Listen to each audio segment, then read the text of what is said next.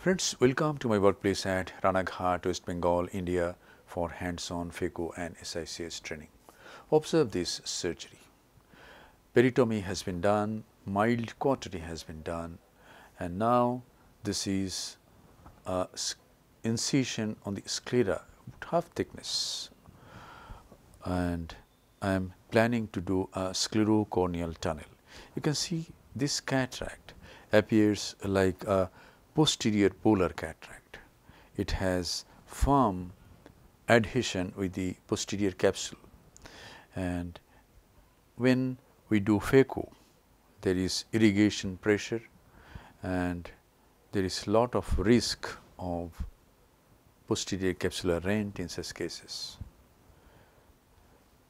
SICS appears a safer surgery in these cases, and if we do a nice SICS, the result is same as that of a good Phaco. We can do low pressure surgery with SICS, no irrigation and very controlled, very gentle movements. It is possible with SICS. By this time, the sclerocorneal tunnel has been done, a side port has been made at 9 o'clock, and now I am going to do a rhexis. Size of the rhexis should be about 5.75 millimeter, because the nucleus has to be prolapsed out of the capsular bag. In such cases, I always select a multi-piece intraocular lens. Sensor multi-piece intraocular lens is almost out of stock, but we have Oro multi-piece lens nowadays, and it is very good. It appears to me that it is quality wise, it is better than sensor multi-piece. No financial interest. By this time, the sclerocorneal tunnel has been opened, and now this portion is real speed. See the hydrodissection, very gentle hydrodissection. Small amount of fluid is injected, and then I go to another point, inject some more fluid very gently. It goes for some distance, maybe not up to the center, and now I try to mobilize the nucleus gently, and now I do hydro little more, and I find the fluid wave goes to the other side. I hope the posterior capsule is intact. With gentle movements, PC rent should not occur, and if it occurs, we have to manage it. And now I have to prolapse this nucleus out of the capsular bag. I have taken 2 Sinskey hooks, and I am trying to mobilize this nucleus. Ultimately, it comes out of the capsular bag.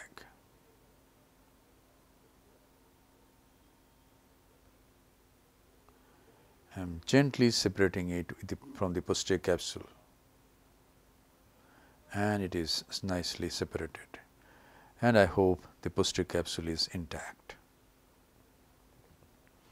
Visco both in front and behind the lens mass, and now I am using an irrigating vectis to deliver this nucleus. Incision is just 6 millimeter, so it did not come out, it broke at the incision. However, a portion of the lens mass has come out, and now I orient it in this way, and I thought visco expression will be possible, and it comes out very nicely. And I find that the posterior capsule is intact. So, with gentle movements, with gentle hydro, it is possible that most of the posterior polar cataracts can be managed in this way without causing a rent. With Phaco, it is possible. We have to decrease the bottle height, we have to do this surgery very gently, but with Phaco emulsification, we will have lot of heartbeats, rapid heartbeats. SICS is good, the heart is calm and quiet. Now inject visco. This is a small bit of cortex at around 11 o'clock. After injecting, filling up the bag with visco, I remove the cortex. The microscope is Lumira T. It's a teaching microscope with beautiful observer microscope. This surgery is being observed by Mohamed Atte from Senegal. Very nice guy, and he is a very keen observer, and he is learning surgery very well.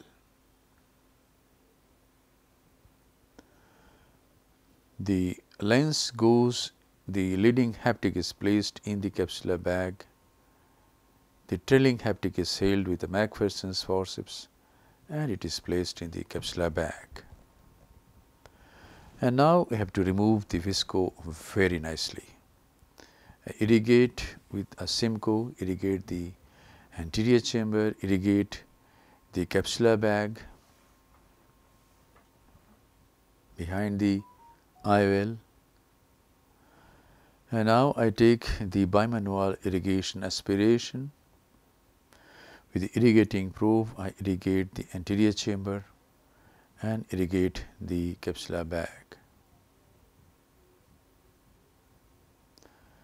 And I irrigate and aspirate for some time. And all the visco has come out. Nice sealed wound, very nice corneal valve. We will not require any suture to the sclerocorneal wound.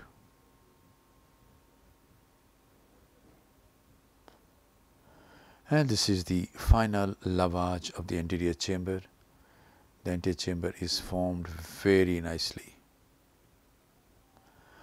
And now I always put a releasable suture to oppose the conjunctiva, and I remove this suture after 4 days, after 3 or 4 days. A tenno nylon, 3 loops, hold the thread and pull, and cut the long thread with the needle short and keep the other thread little longer. On slit lamp, just pull the long threads and it will come out. Thank you very much for your attention. Hope this video will help you in developing your surgical skills. Be a great surgeon and serve your patients with love, respect, empathy, and great surgical competence.